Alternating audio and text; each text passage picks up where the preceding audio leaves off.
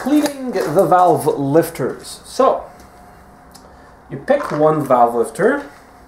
Here I've got the first valve lifter on the intake cam, cylinder 1. So we take that, take it out of the little bottle, set it down. I'm going to grab here one of these blue lint-free rags and give it a quick wipe so it doesn't slide out of my hand. Okay, awesome.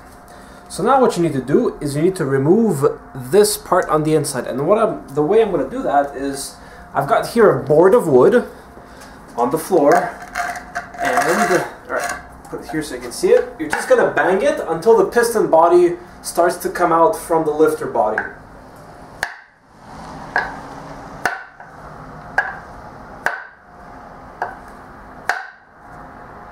Okay. Alright, so I'll give you a comparison shot between another lifter. So you see, once this is the one that I was banging, you see how the lifter body is coming out.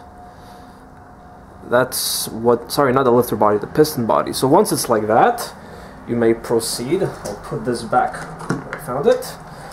Now you're just going to take a rag and you're going to pinch the piston with your fingers and you're just going to wiggle it out. There you go. It's out.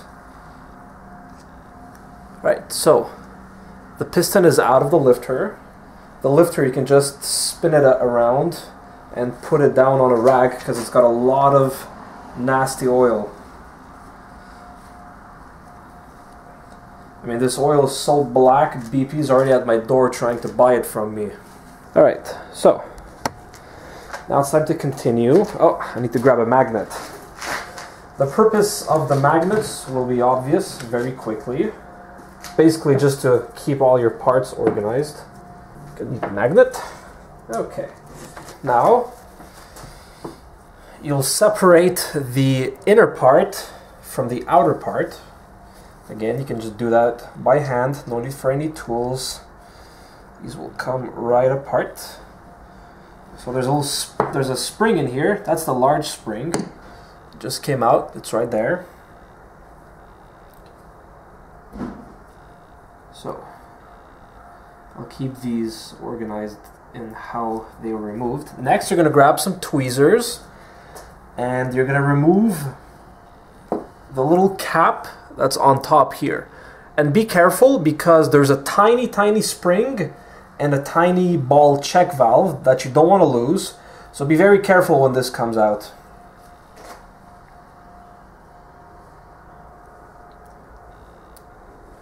Alright, that's separated. I'll remove the ball. Alright, the ball is out. Now, removing the spring, because it's so tiny, I'm just going to grab a magnetized precision screwdriver and I'm just going to grab it out. Okay, that's good.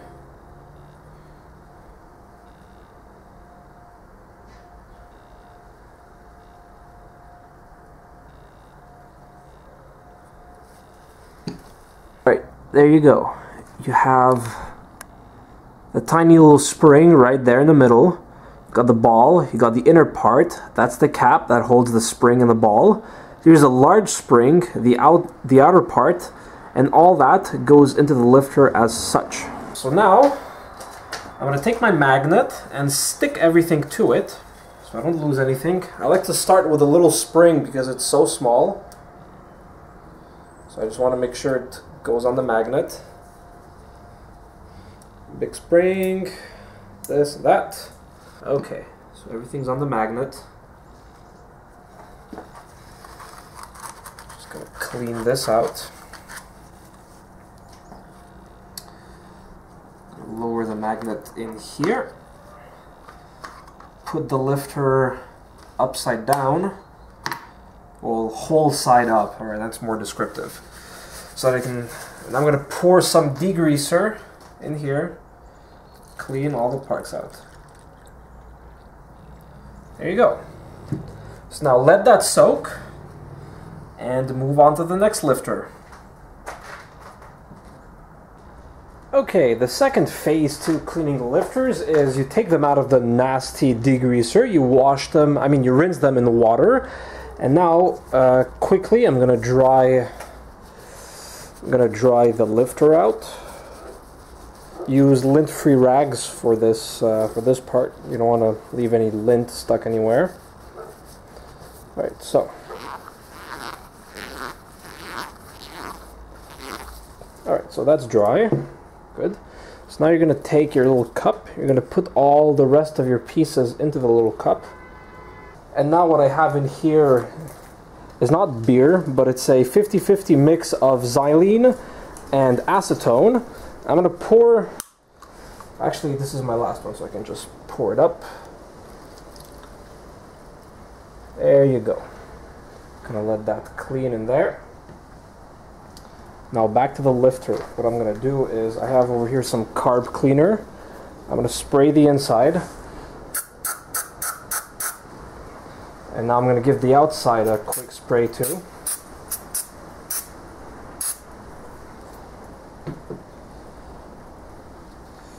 Going to wipe it clean.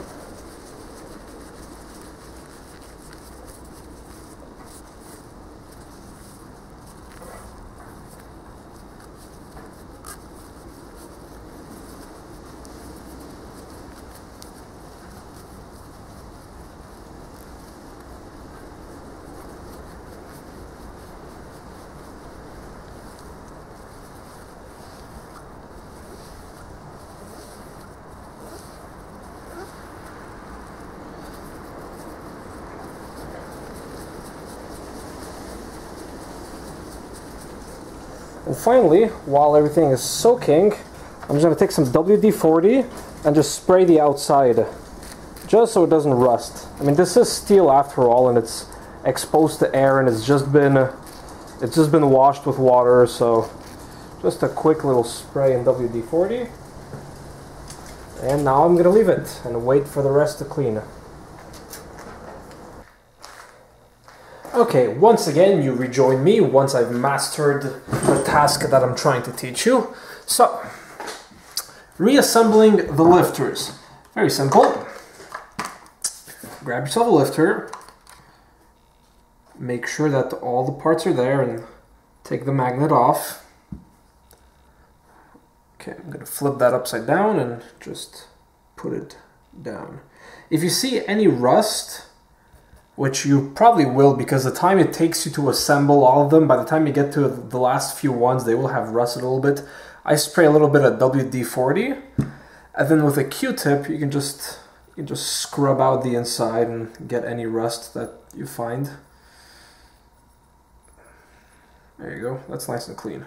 This rust will come right off. It's not like super bad. Just a quick swipe with a Q-tip and it'll be gone.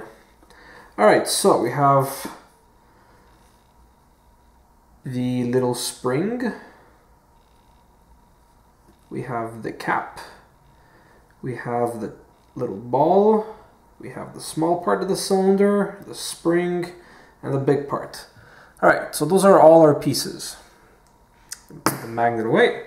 Now, like I said, these parts will likely have small parts of rust here and there, just from sitting a couple of hours.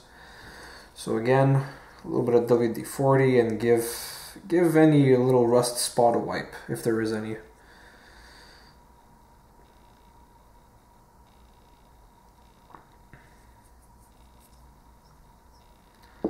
Here we're good. That doesn't look too bad.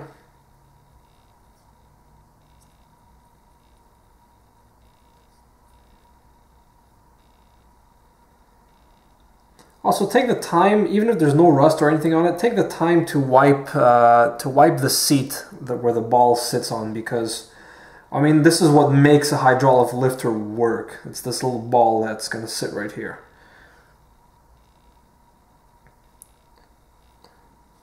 Okay, the spring's got a little spot of rust. Oh, I think I wiped it off with my fingers. Okay. What about the cap? Cap looks good. Give it a quick wipe anyway. Alright, so if you've removed the little locking ring on the large part of the piston, now's a good time to put it on. I didn't remove it in my video, so when I cleaned mine, so no need to do this step since it's already installed. So now the next step, or the first step if you still have that ring installed, is you take the little spring and you put it in the cap. Oh, it's jumping around. You put it in the cap. If you don't get it to line up correctly, I found that just tapping on it eventually makes it, there you go. You just tap on it and eventually it seats fine. So now you take the little ball and you put it in the cap. There you go. Now you take the small part of the piston, you flip it shallow side down, and then you simply press it on top of the cap.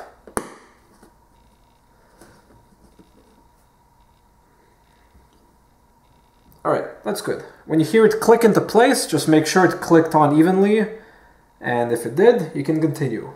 So now, you take the large spring, and you put it inside the large part of the piston. Alright? Again, if you can't get the spring to line up right, just tap it like that. Just take it and tap it a few times until it lines. So now you take the cap end of the small piston and you drop that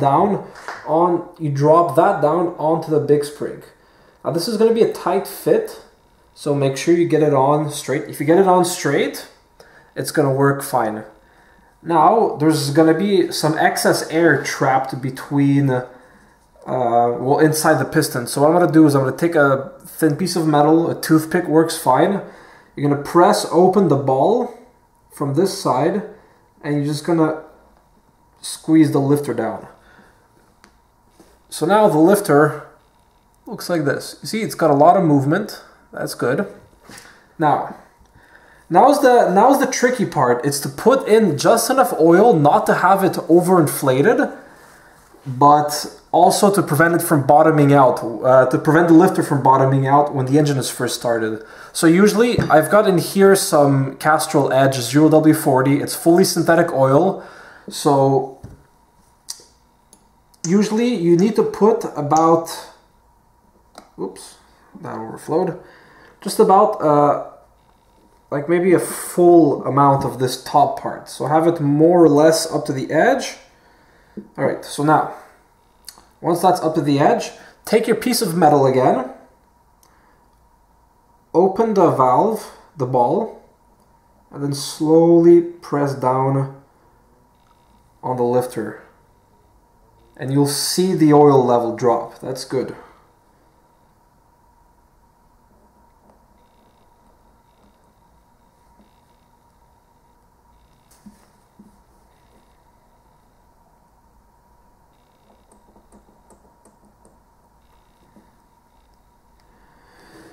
So now it squeezes a little bit less than it did before, but I'm going to add a tiny little bit more oil, just a bit more.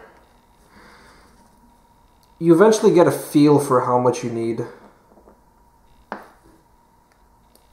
Yeah, just a few drops. Squeeze those in and that should be good.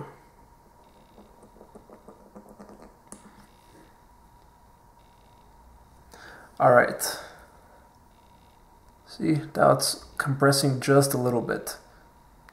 That's good.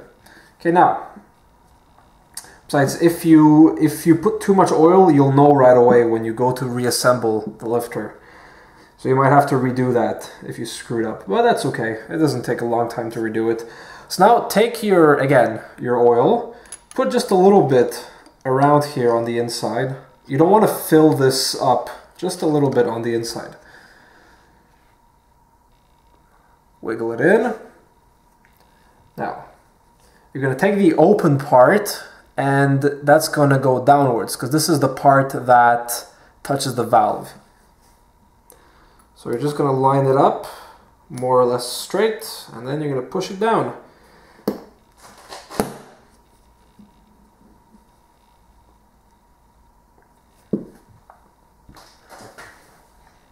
Alright, let's see if there's too much oil in the lifter now. So to test if there's too much oil in the lifter, you're going to grab the center part with a rag and you'll see if it turns. This should turn freely. Right now mine doesn't turn freely at all, it's jammed, which means I put too much oil into the lifter. So I'm going to have to pull it apart and redo it. Okay, so I redid the previous steps. I disassembled the lifter, removed the piston, took the oil out, redid everything. So now you know you've done it well when you can grab the center part here and the lifter freely rotates around it. Then you know you've got it right. You should still be able to compress the lifter a tiny little bit. Anyway, it's recommended that you let the lifters bleed down for half an hour before installing them. I'm going to let them bleed down for a long time because by the time I finish my cylinder head and all that, that's going to take about a week. So they'll have a week to bleed down. Anyway, so that's fine. Now you're going to put it back into your cup so that you don't know, so that you don't forget where it came from. And to protect it from rust, just soak it in WD-40. There you go.